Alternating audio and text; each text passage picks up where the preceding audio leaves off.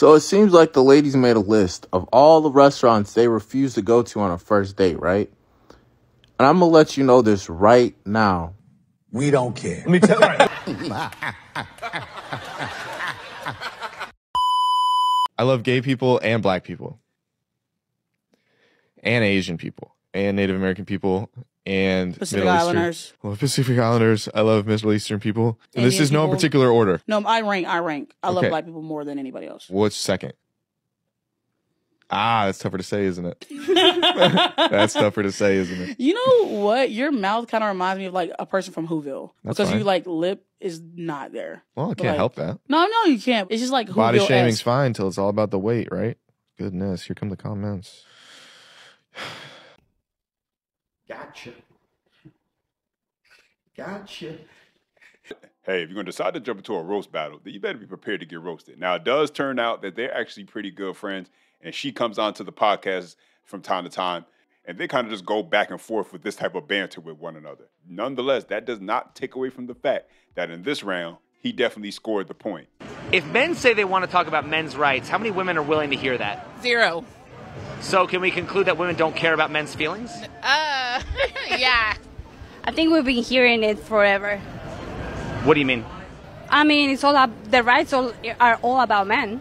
They feel like they've been stepped on and what they got going on has been stepped on, that who cares about men's rights, right? So can we conclude that women don't care about men's feelings? No, they don't. They don't. Women do not care about men's feelings. Women are very much don't. They're much more savage than men.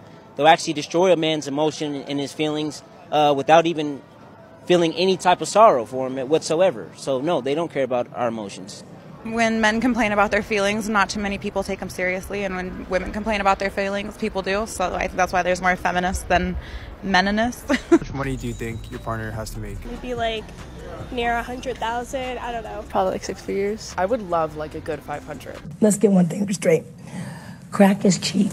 The economy's kind of ass right now, so I would hope it's a livable wage. I guess like 80K, I feel like that's like something that people aspire to. I like this one. Okay. I'm looking for a billionaire. Like seriously? Yeah, seriously. You know how many of those are in the world, right? There are 116 in New York or something, so that's where I'm heading. Now, reality can be whatever I want.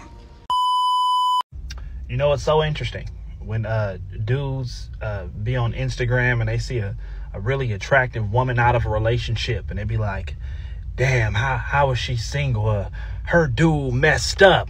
I would have never let her go. Bad bitches get annoying. Y'all don't know what that man was going through. Y'all don't.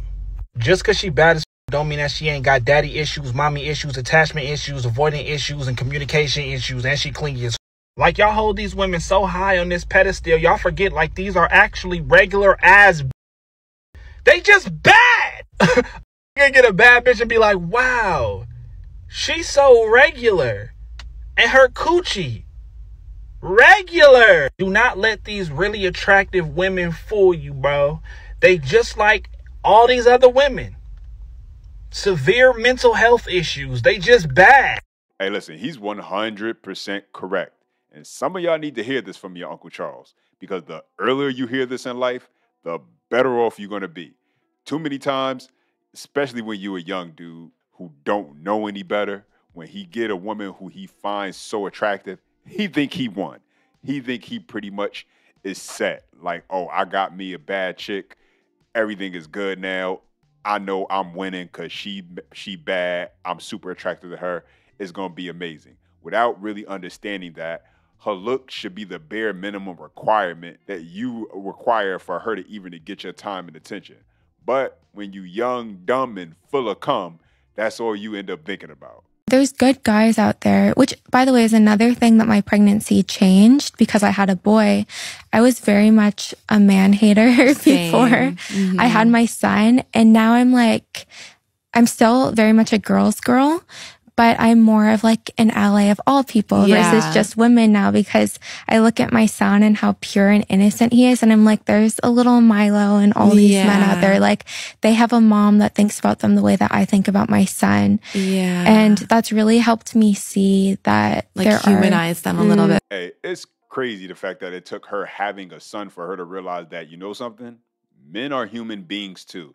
But I guess when you put yourself in an environment where you allow yourself to be objectified by men on a daily, it's pretty easy to play victim. But she chose to chase that fast and easy money while she was still young and never thought it was going to catch up with her. But like in any and every case, it always does. And this is just another example of it. So what you were saying, Kalei, you gonna do it? What you gonna do? Not having my children at no wedlock. Okay. Gonna be an honorable woman. Okay. And my children. Yes. It's not gonna be half nothing. Okay. Same father. Okay. Same mother. Okay. No different baby daddies. Okay. Straight ghetto. Okay. That's ghetto? Mm-hmm. They have all them baby daddies? Real ghetto. So I'm ghetto? Very much so. That was ghetto. Hot mess. Oh my God. So you're gonna be better than me? Mm-hmm. Period. Happily married. Period. Period. Breaking generational curses, huh? Hey, listen, much respect to the single mother for instilling these kind of morals, values, principles, and beliefs into her daughter in such an early age. That's the only way you're really going to change the next generation in order to stop this vicious cycle of single motherhood. And the fact that her as a single mother understands that in order for her daughter to actually have a better chance at having a better life than she had, she doesn't want her to make the same mistakes that she did and not marrying before she carries. Now, only if more single moms were to have this kind of mentality, rather than embracing the struggle that comes along with single motherhood as if it's some type of badge of honor that they should wear proudly, just because they were able to find some way to survive without a man doesn't mean the job was meant to be done without a man. If I said my pronoun was hottest man alive, if that was my genuine pronoun, would you feel obliged to call me that every day? Hey, hottest man alive? No, you wouldn't, would you? No. So, in other words, it all depends who decides what they want to be called. And isn't that what we're discussing? The fact that I don't have to do that, so why do we have to call? Why do we have to call Sam Smith they? Because we're respecting their so why don't you respect choice. Me? That's my choice. When do I have to it's call my you? choice. When do I have to call you? I want to be called hottest man alive. Hottest man alive. Yes, all the time. That is my choice, and I demand you respect it.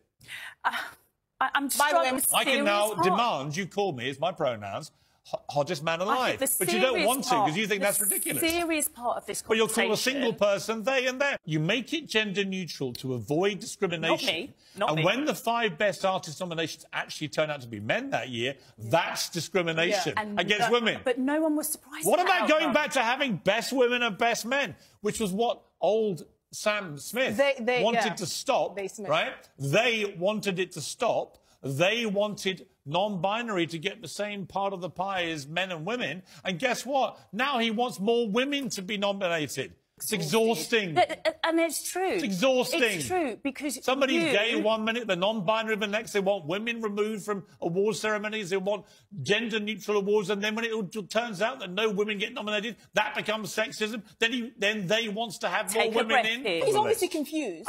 I'm not sure he would agree with you as defining him as confused. You wouldn't. He? What do you mean he? Them, what do you mean they, hey, Paula, she. Paula, hang on.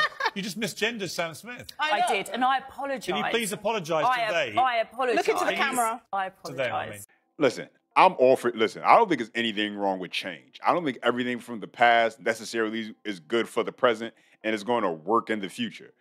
But when the very thing that you're trying to change hinges on the logic that you use that you can't even keep up with because it's just too confusing to the point where you can't even keep track of it, maybe that's something we should just leave alone.